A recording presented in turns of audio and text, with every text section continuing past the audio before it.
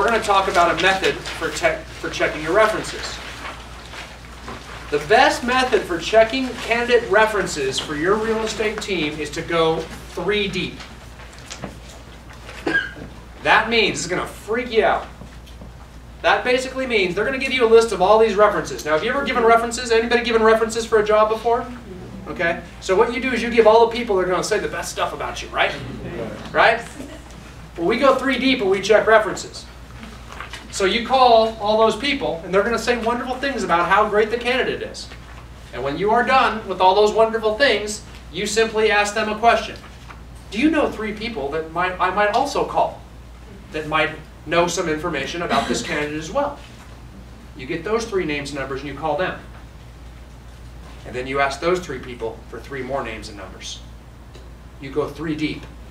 Because when you go 3 deep, you're going to actually start running into people that aren't beholden to the candidate for the job anymore. They're going to give objective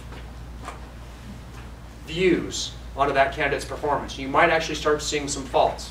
You might actually start seeing some things that might concern you or that you should know. Or you might get complete gratification that you can't find that person. And those are good things to get to know up front. It's not sneaky. It's not negative. We got to get that stuff out of the way up front so we can adjust those when we create a job description for the talent we're about to hire.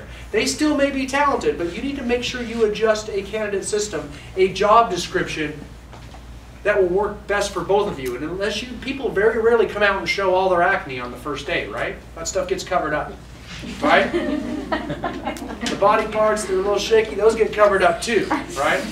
This is a way to know up front what you're getting into. It's a test spin. Go 3 deep anytime you're checking references on a potential hire, right? Go 3 deep. Okay.